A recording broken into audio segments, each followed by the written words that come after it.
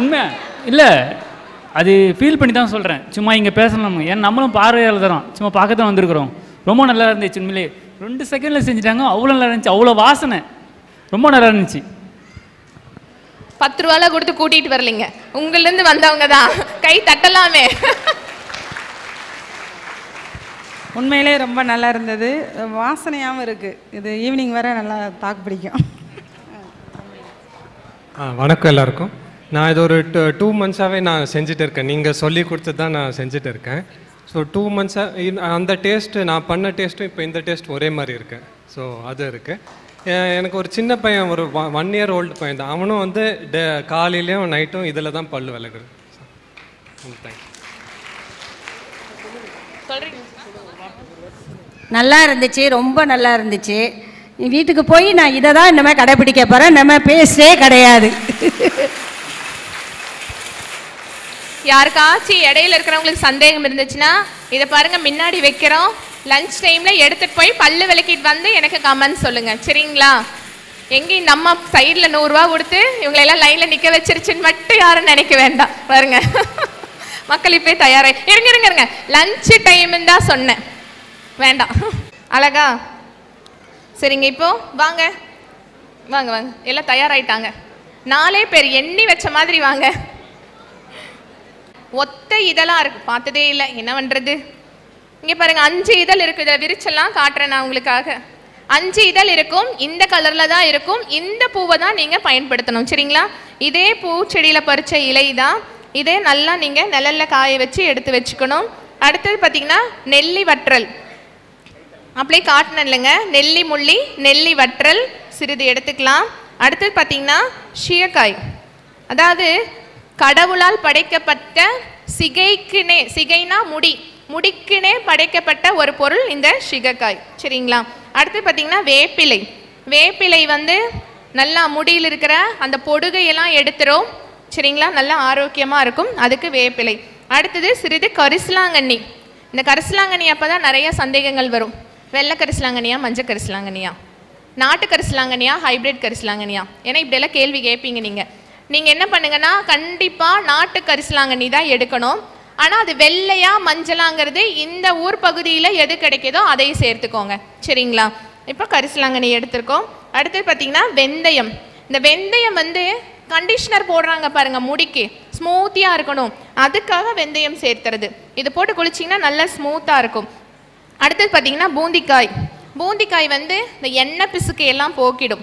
தலையை வந்து அழுக்காயிருச்சுன்னு சொல்லுவாங்க, இனிமேல் இவங்க மண்ணில் போய் வேலை செஞ்சுட்டு வந்த மாதிரி என் தலை ஃபுல்லாக அழுக்கும்பாங்க பாருங்க. அப்படி ஒரு வேலை யாராச்சும் மண்ணில் வேலை செஞ்சிங்கன்னா அவங்களுக்கு அழுக்க போக்குறதுக்காக இந்த பூந்திக்காய் நம்ம சேர்த்துக்கலாம், சரிங்களா? அடுத்தது அரப்பு. இந்த அரப்பு நம்ம சேர்த்துக்கலாம். இப்போ இதெல்லாம் நம்ம அரைக்க போகிறோம். இந்த பூ நம்ம இப்போ போட போகிறதில்ல, ஏன்னா பூ காயலை, அதனால் மற்ற பொருட்கள் எல்லாம் நம்ம கொஞ்சம் போட்டு இப்போது அரைக்க போகிறோங்க.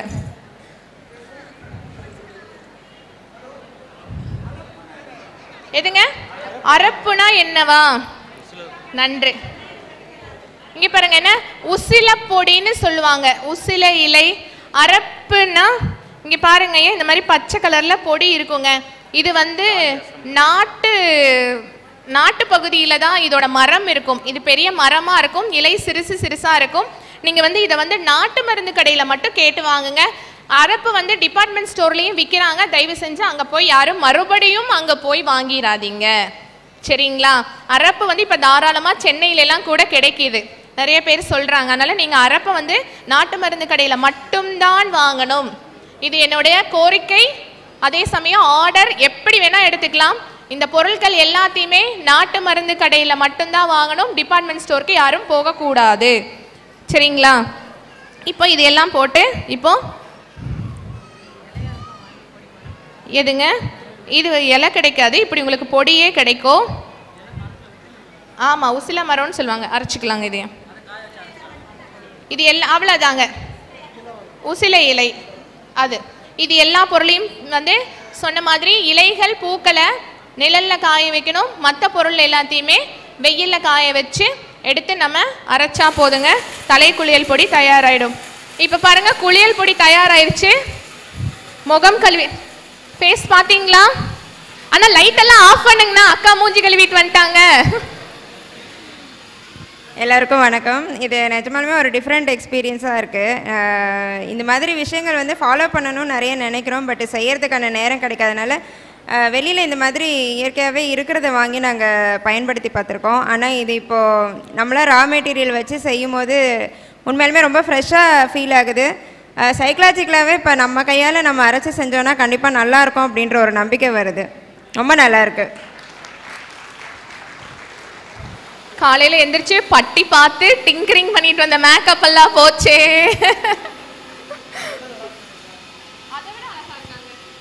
ஹலோ, நான் ஆக்சுவலாக எப்பயுமே பச்சை பயிர் கடலை மாவு அப்படி தான் யூஸ் பண்ணுவோம்.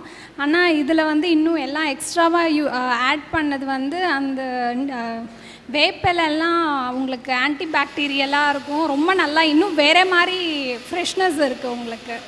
ரொம்ப நல்லா இருக்கும். மந்திரம் இல்லை, மாயம் இல்லை, சரிங்களா? சரிங்க, இப்போ தலைக்குளியல் பொடி தயாராகிட்டு இருக்குதே. இப்போ நான் பொடியெல்லாம் போட்டு குளிக்க முடியாது, எனக்கு ஷாம்பு தான் வேணும் அப்படின்னு நிறைய பேர் கேட்பீங்க. யாருக்கெல்லாம் ஷாம்பு வேணும் இருக்காங்க? பரவாயில்ல, 1-2 பேர் தான் இருக்காங்க. அப்போ வேண்டாம் இல்லை மற்றவங்களுக்கெல்லாம்? சரிங்க, நான் என்னன்னா ஷாம்பு நான் உங்களுக்கு எப்படி செய்யறதுன்னு சொல்கிறேன். இதுக்கு எல்லாமே பச்சையாக தான் பொருட்கள் தேவைப்படுது, சரிங்களா? இதுக்கு தேவையான பொருள் பார்த்தீங்கன்னா பூந்திக்காய் தோல், இப்போ காட்டணும் இல்லைங்க, பூந்திக்காய் தோல் எடுத்துக்கோங்க. அடுத்து சீவக்காய் எடுத்துக்கலாம். அடுத்து பார்த்தீங்கன்னா வெட்டி வேர் கொஞ்சம் எடுத்துக்கலாம். வெந்தயமும் சிறிது எடுத்துக்கலாம். கருவேப்பிலை பச்சையாக ஒரு கைப்பிடி எடுத்துக்கோங்க. அடுத்து செம்பருத்தி பூ, இப்போ காட்டணும் இல்லைங்க, நாட்டு செம்பருத்தி பூ, அது ஒரு 10 இதழ்கள் மட்டும்.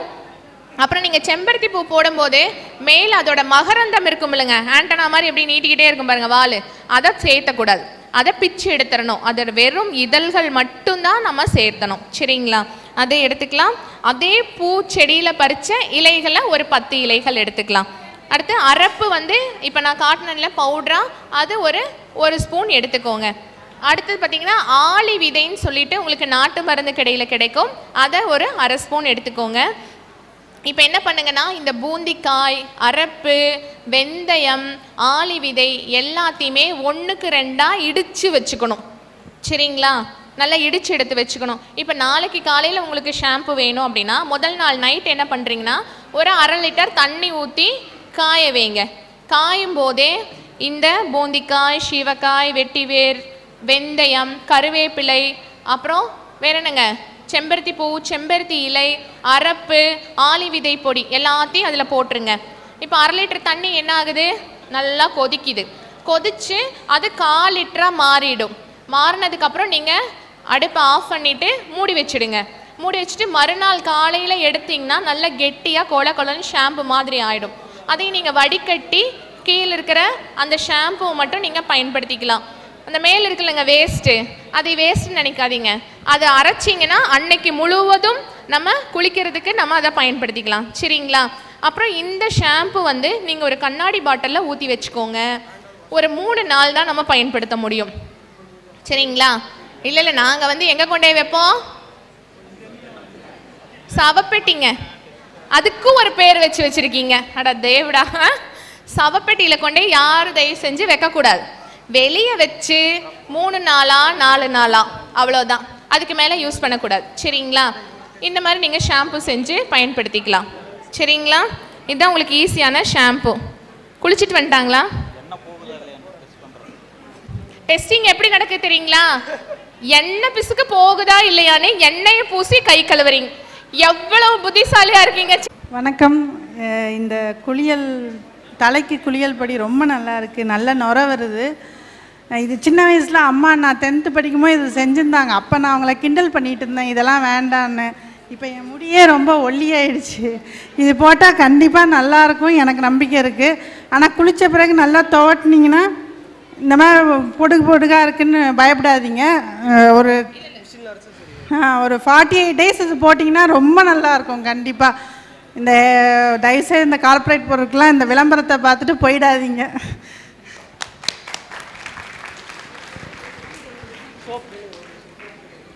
சோப்பு எல்லாம் வெயிட் பண்ணுங்க, சோப்பு போடுறதுக்கெல்லாம் வெயிட் பண்ணுங்க. இருங்க, டெஸ்டிங் போயிருக்குது இல்ல, எண்ணெய் பிசுக்கு போகுமான்னு டெஸ்டிங் போகணும் இல்ல, டெஸ்டிங் முடிஞ்சிருச்சு. அண்ணா வாங்க. அண்ணா இல்லை, தம்பி தான்க்கா.